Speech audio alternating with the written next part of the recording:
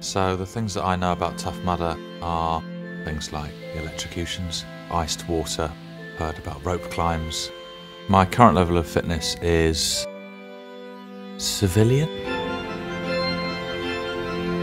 Xperia Z3 is waterproof, which means I can have it with me and use it to get in contact with my team, find out where the hell they are, say, can you wait for me, that sort of thing.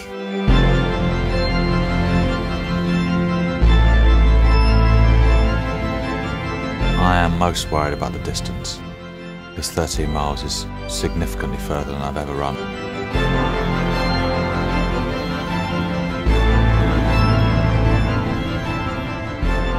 I'm absolutely terrified about taking on a Tough Mudder. It's too far. It's just too far.